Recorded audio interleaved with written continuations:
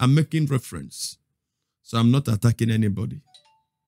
All right. So in that video, she mentioned some persons that were in the same art with Kriss Okotie.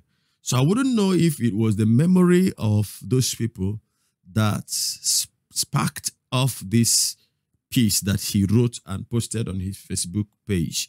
I wouldn't really know. I wouldn't understand. But there is a likelihood that he remembered Okosum, Sonny Okosum, who was said by Bisola in that video that the man was receiving chemotherapy in America and he was called back home to Nigeria to come for healing in Nigeria. And many other prominent people,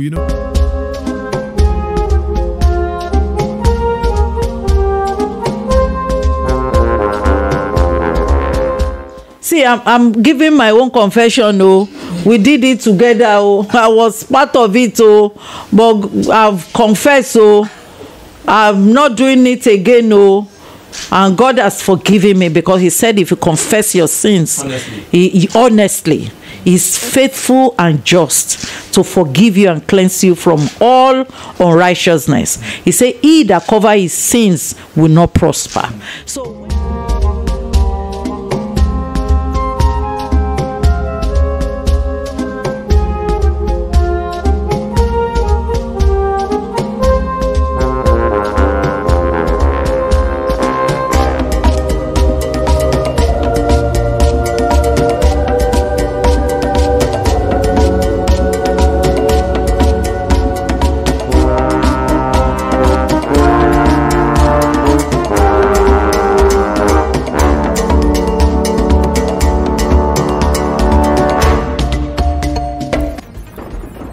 good morning, good afternoon, good evening. This is the End Time Truth Television channel. We urge you to subscribe to the channel, activate the bell icon by selecting all so that the next time we upload a new video, you will be among the first persons to be notified by Google. I'll be seeing you in the next video. Till then, shalom.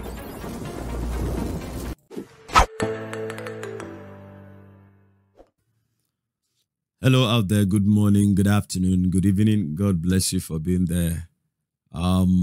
This video that you're about to watch is I'm going to talk about what Pastor Kriss Okotie wrote about Pastor T.B Joshua. And then as I was watching, as I was reading that, and then I remember something that somebody said. Bisola said about some celebrities who died almost in synagogue, or the role that synagogue played in the death of some persons. Listen, what I'm trying to do now is not actually trying to cast aspersion on any person. And I'm not trying to speak evil of anybody. I'm not trying to speak evil of either Pastor Kriss, Pastor Prophet T.B Joshua of late, and not of Bisola. But I just want to look at these things. Let me just play the video to you first. Release to you what Kriss said of T.B Joshua.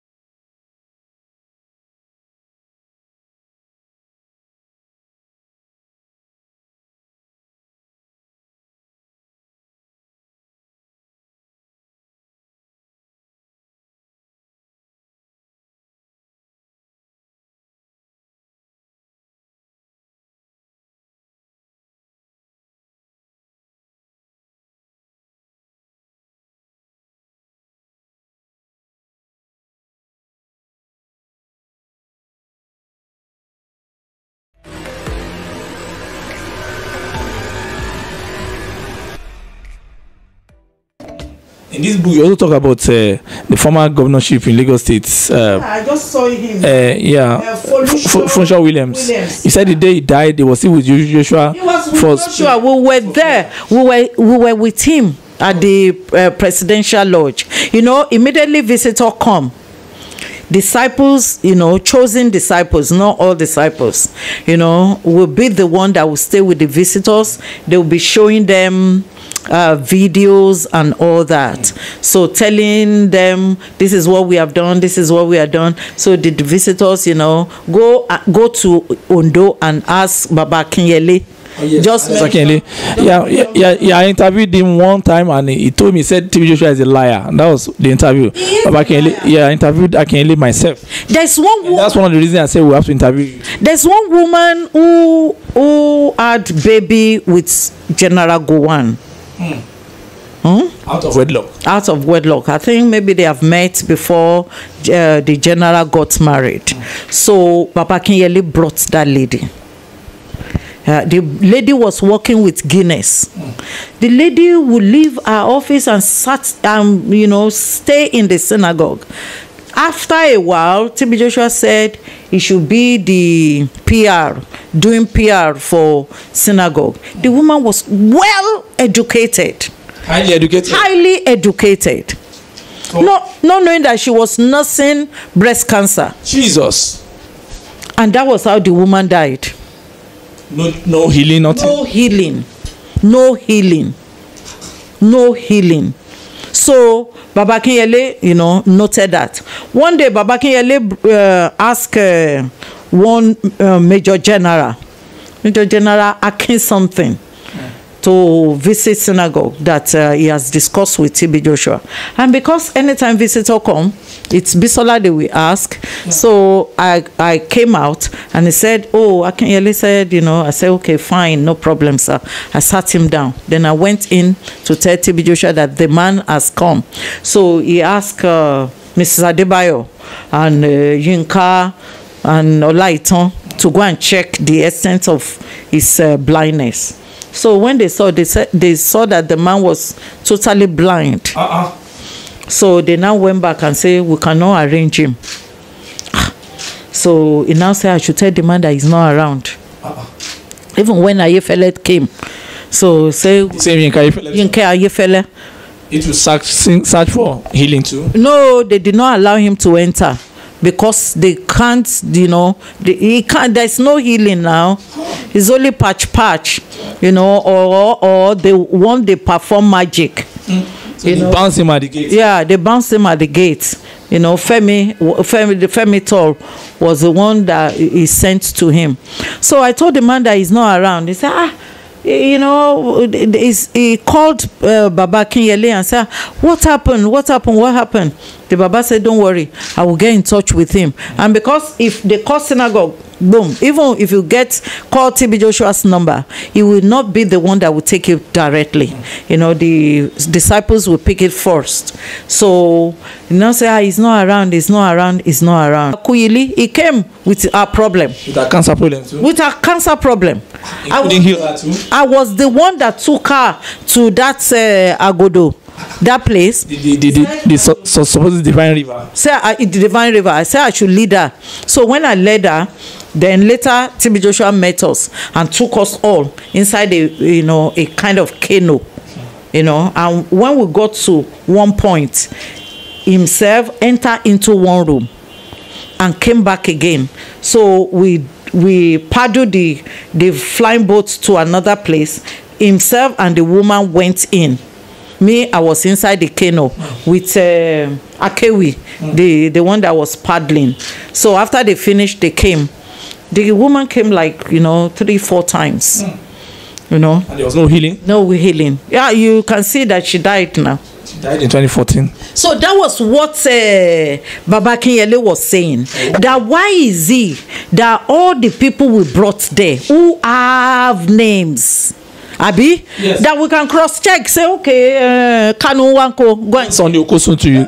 Sonny Okosun. What happened to Sonny Okosun really? Because he died. I saw him when he was traveling out before he now finally died. He was looking so lean. It was T.B Joshua who asked him to come down from US. When he was going to the treatment? Can I put somebody on the phone? No, we'll talk to you. We'll talk to you later. You know, we were in Surabaya, Indonesia. We were inside T.B Joshua's bedroom, you know, in his hotel. We went to get instructions. So while we were there, you know, Brother Amos just ran out to pick up a call. I think he has called him before, and the person, you know, called back. So after he has, you know, he came back, he said, that's Sonny Okosun that is in US taking chemo. We say, wow.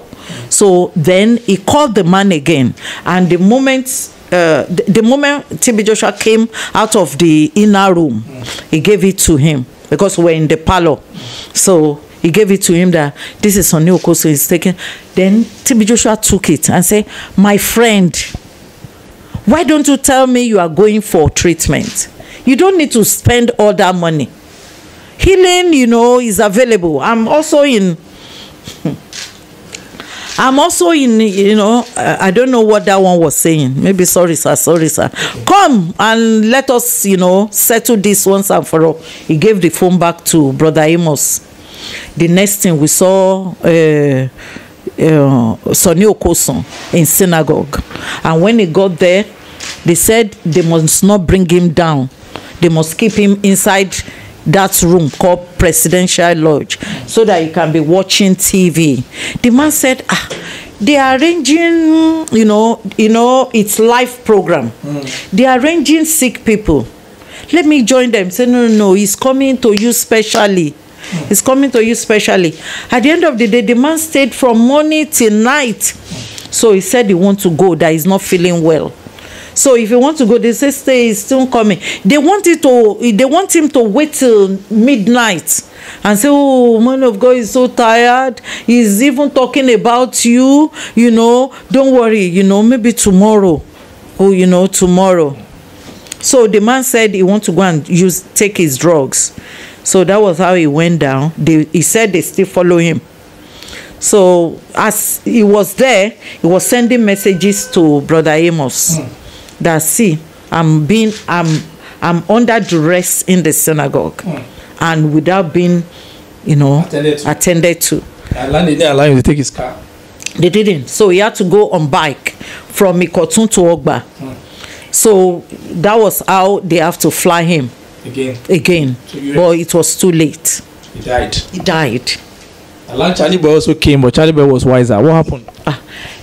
Which day I saw Charlie Boy, I gave him my book. I said, come. He said, Bisola, Chebi, I dey tell una just fall for that scam. I said, just take this book, your story dey inside. He said, me too. I said, yes. Because, you know, T.B Joshua always wants anything that will bring, you know, fame to him. You understand? JJ, these people, they took one lady to South Africa. Because she had cancer. T.B Joshua said we should call them. Say, why didn't they bring her to? You know you can't do this thing. Why are you driving trouble to yourself? Eh? So those people say, oh, they apologize, you know. At that time, Tunde was with Charlie. So he sent money to them. Okay. Yeah. These people, they want money. They want to use money to drag you. So he sent money to them. He said he contributes, but unfortunately, the woman died. So is it not T.B Joshua that usually say that in the spirit there's no... he always use one word, that there's no limitation. Yes. So that even people can put their hand on TV. Yes, and they get their healing. Do they need to bring the person to synagogue? No. You should just say touch TV. Yes. Anyway, so when the woman died, so Charlie came to synagogue. Number one, at that time he was doing that is Charlie Boy show with So yeah. So T.B Joshua complained that Charlie Boy money was too much, but because he needed that fame, that popularity, because he know that it's like, now I want to be famous. Where should I go? CNN, you know, you understand? Your BBC, you pay, you know, Al Jazeera. So because at that time he was pushing himself. So he paid, and they came, they did that profile. At that time, Ovation 2 came. Yes. Dele Momodu, he paid the money, you know, and then Charlie Boy started coming. Okay. Because he said he should be coming. Yeah. So maybe it's money thing, I don't know. So one day, Charlie Boy came with his wife and his children and grandchildren. There were many, because I had to reserve, you know, large space for them.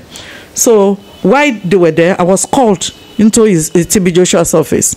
He said, tell him, you know, before I come, you know, just tell him to say something, you know, so that the member will know that Charlie Boy is in the service. So I will just come. I will pray for him so that we can. See, I'm giving my own confession. Oh, we did it together. Oh, I was part of it. Oh, but I've confessed. Oh, I'm not doing it again. Oh, and God has forgiven me, because He said, if you confess your sins, He honestly is faithful and just to forgive you and cleanse you from all unrighteousness. He said, he that cover his sins will not prosper. So when people are talking about prosperity, you don't measure prosperity of God with money or with fame or with what people has. No. Please go and read Ephesians 1:3. You will see prosperity. Anyway, he said, okay. Then I said, Charlie, come and address the church now. We go just tell them. He said, I no get time. So he left what we were doing. Somebody else came to me, say Charlie has gone across the road smoking. You know, yeah, that's his, you know. So after the service, they met. It's like T.B Joshua was not happy that he didn't do what he asked him to do, because he wanted to do something like Jim Ike for him. To make him fall. To roll on the floor, and they will splash it on the news that, hey, Charlie Boy was delivered in the synagogue. But Charlie Boy didn't give him that opportunity. So what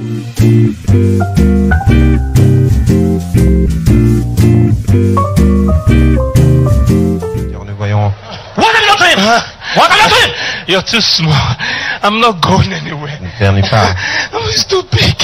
He's too big. He loves God too much. He's too wealthy. He's too big. If I let him go, where will I go? What do you want to do to him? Destroy him. I have to destroy him. His God has kept my life. I've done everything. I've done everything to destroy him. He keeps blessing him. He's too stubborn. What are the things you think is finding him? He will never get married. He will never get married. He will never get married. He can't love anybody. What have you done to his career? I've tried to destroy his career. He keeps rising. I can't breathe. Essayer de détruire sa carrière. I can't breathe. Continue à progresser. No.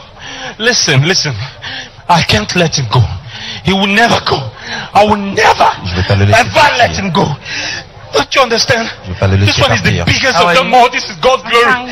If I let him go, everything is gone. How are you? I'm good. So right now, I can't let him go. So right now, in the name of Jesus, you demon, it's time you go. In the name of Jesus Christ. No. Let me just go. In the name of Jesus Christ. Go. Regarde votre écran, cher utilisateur de délivrance, ce jeune acteur. C'est la cinématographie nigérienne. Come again.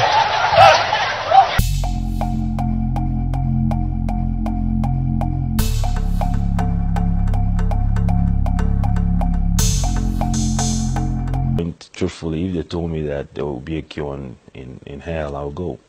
You're talking about your mother, you know. So I went.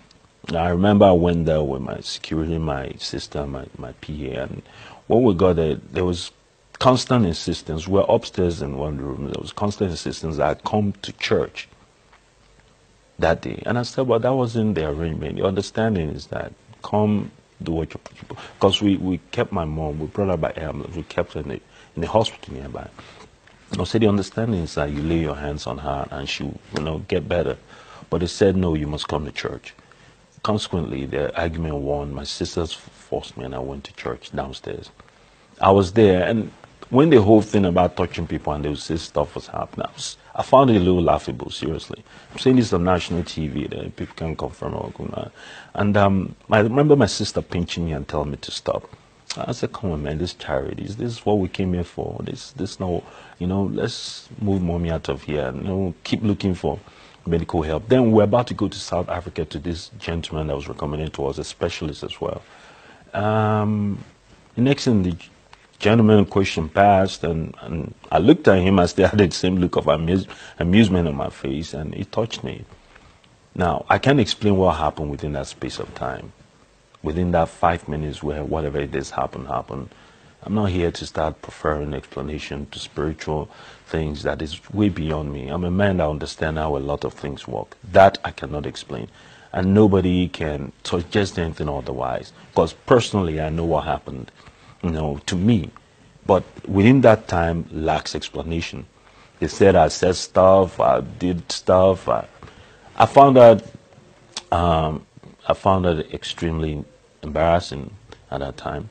But even further down the line, the reason I felt extremely bitter about it was, at the end of the day, my mom didn't get healed. I still lost her, So I carried that. When people were saying all kinds of stuff about it, some people even suggested that I got paid to come through that charity. I thought that was the highest level of insult. I didn't want to come out in public media and talk about the real reason I was there, because if they understood, they will understand that it's the love of a mother that drove me there. So it happened, and it took the birth of my son really to let that issue go. For a long time, I was very bitter about it. I carried that yoke in my heart, and I just felt.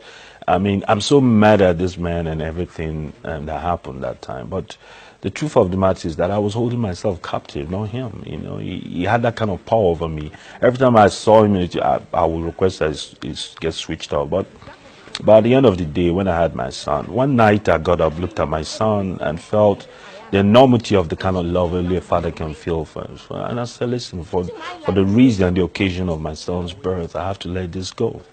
So there are a lot of them, even a lot of them that he said he deliver. Are we talking of Tonto Dike? Is she better than the past? So they just lost a marriage. They just lost a marriage. So we learned that Kafi also came to dancer. Kafi, Theo Iupa, one TV director brought Kafi. So when Kafi, see, this T.B Joshua is very devious. Anytime he sees something in somebody, he wants to have that person very close to him and be using. I remember one time, Kafi, hold on. One time, there was service and one man ran out and held onto T.B Joshua. He said, you are always using him in the spirit, that his body is not feeling well. Please leave him. This the man ran to him, embarrassed him. Do you know that somebody had to cut his hair? Somebody beat that man and remove his hair. In the church? In that shrine called synagogue. It was a drama. It was a drama. Who cut the hair? Is it a disciple? It's one guy called Armstrong of Africa. Okay, that's wrestler. Remove him from remove him. They cut his hair. So anyway, when it was during T.B Joshua's birthday, so a lot of people, you always say, can't we invite a celebrity or this Nollywood? It's just using you guys. You better get sense. So if you want to mix with people, you should mix with people godly people, not people that will be using you spiritually and however. Otherwise. So Kafi didn't listen. So Kafi came to dance. Okay. He didn't know T.B Joshua Upa brought, her. So after the dance, after the everything, everybody would be paid money. 20,000, 50,000, 100,000. Even when the house fell, they took T.B Joshua to court. Yeah. Some celebrities were rented.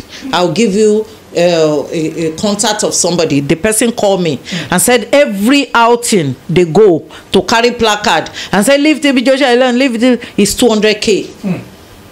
Just like that. Just like that. So I just don't want to mention that person. I didn't want to. Yeah. So then after they gave them, because everyone had to come to T.B Joshua's office. So then T.B Joshua called me and came me. Say this guy, what is she doing outside? Tell her to come and carry cross. So unfortunately for her, she had some challenges at the time. You know why people fall, why 95% of people fall prey into this is because they have issues, and so she said she's having some problem here and there. She needs support, so she will come. She will bring maybe taxi. Okay, Uber. Yeah, from Victoria Island. Sometimes she will say she pay 10,000 for the taxi. So we were telling her, say, why don't you say no? She has a lot of vision and things to do in life. She wants to train people. Say, leave them. We too. We were something outside there, before we came here. So just leave everything. But the lady refused. So because she refused, anytime she come, T.B Joshua don't issue money for her. So she stopped coming. You understand? You even said Chief, right? One year also came. We're rounding up now. Yeah. So why did that 1 year stop coming? He came once. They don't have champions. He came twice. Okay. He came twice. He visited. He was in T.B Joshua's office. I think he had no problem. Okay. So T.B Joshua said he should come to the healing line. So the man was a little bit reluctant, but he went there. So after that healing line, the man never returned. But he sent his secretary with a check of either 400 or 500,000. 400,000, I received it. T.B Joshua was so disappointed. He thought the man would give him like millions, the way possibly they have discussed. No, the way people have told him about the man that is so rich. And while they were in the office, T.B Joshua was telling him all their needs, the problem of the church. So the man just gave him that 400,000 one-time thing and never came back again. It was that the one Chief Mike Inegbese refused to follow. That one refused, Mike Inegbese. He came like 2 times, and they say he had to go to the healing line, and the man said no, he doesn't want to be famed. And T.B Joshua told us that don't mind him. He has problem of his manhood is not working. That's how he normally gossip people. No matter how big.